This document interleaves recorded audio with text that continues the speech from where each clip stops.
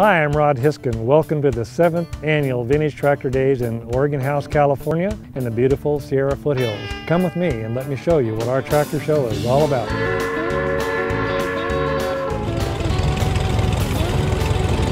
Oh, I love it. Having a wonderful time. Yeah, there we go. On your mark.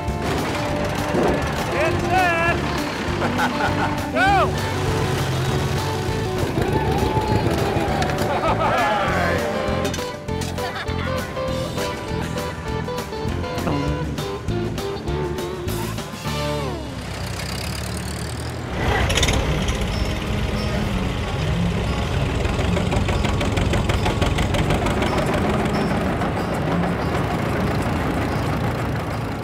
The tractor show came about 7 years ago, and then I designed it, the things that I like to do when I would go to a tractor show.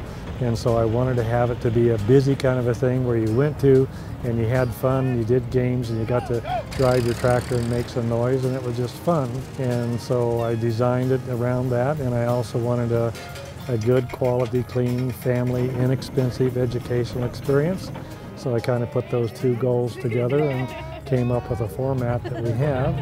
And so this is our 7th year, and it's proven to be successful. We're growing every single year, and we're getting people from several states coming here, and it's just a lot of fun. On our first ride, you can follow the hayride wagon with the yellow cover. When you go through the creek, make sure you don't get too close to the person ahead of you because they might stall going up the other side.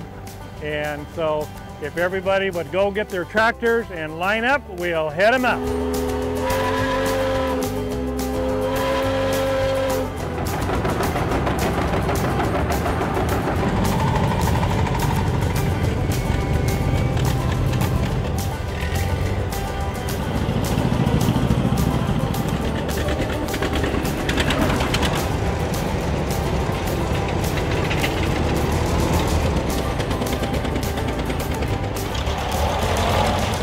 The tractor drives that we are doing are basically drives out along backcountry roads trying to stay out of the traffic, and the California Highway Patrol and the Yuba County Sheriff's Office are very, very instrumental, along with the local fire department, in blocking off the roads and providing safety for us. And it's simply an opportunity for people to go out and drive their tractor and do something with it. I want them to go out and count the flowers and the beer cans and see the beehives and the turkeys in the brush and just have a really good time.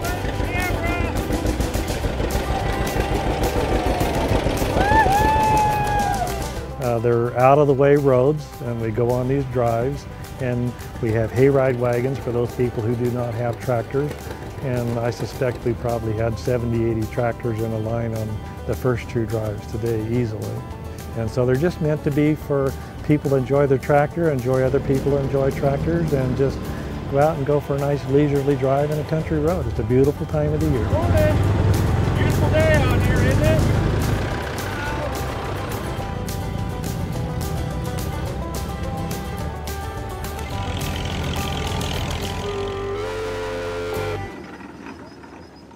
Well, this tractor is an extremely rare tractor. This is a 1959 John Deere 620 Orchard.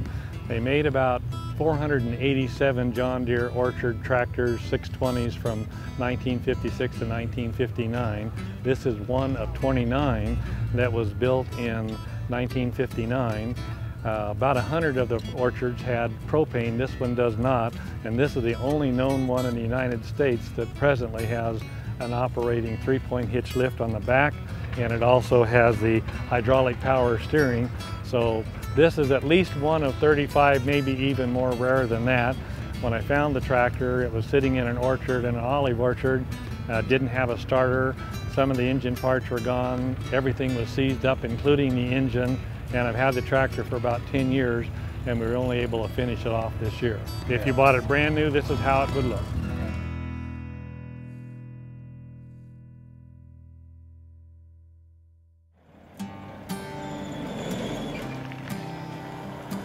Well, people are coming from several states with their tractors here, and to compete and get a prize, it has to be a 1960 or older, which would be classically designated as a vintage tractor. The antique tractors would be probably older than a 20, so they, like car shows and everything, have categories for what they're doing. So Basically, this is designed for wheel tractors that are 1960 or older. So we have a lot of the major manufacturers, and then within each of those manufacturers, we have a multitude of models. One of the things on display was a Massey Harris Pony, a John Deere L, an Allis-Chalmers G, and a Farmall Cub. And those would be 4 of the major manufacturers' small tractors. This was my grandfather's tractor he bought brand new in 1948. And so we were still a farming operation, and we sold it, I got it back, and it's the first time it's been running. It's only had about 2 hours on it since it's been going. So since then, I've had it 20 years and it's running now. It is a Case VAO. It's made at least 3 trips from Woodland to Colusa and back on our Branch 158 Colusa Endurance Run. I take it plowing at local club events, on regular tractor drives. In the fall, we're going to go over the car ferry at Clarksburg. It's a 1949 Allis-Chalmers G.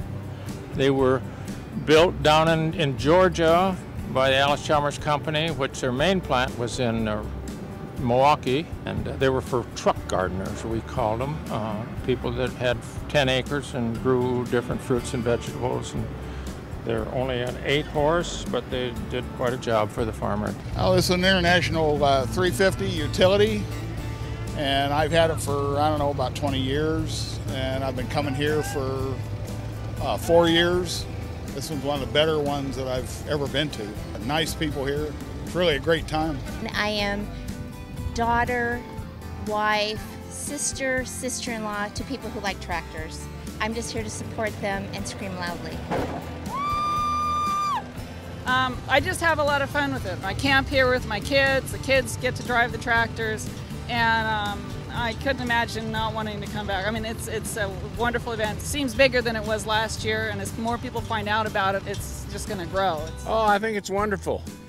Yeah, it's and I'm surprised it varies so much, because you got folks that are new on the tractors and the older guys that have been running for years, and it really varies, and it's interesting to watch.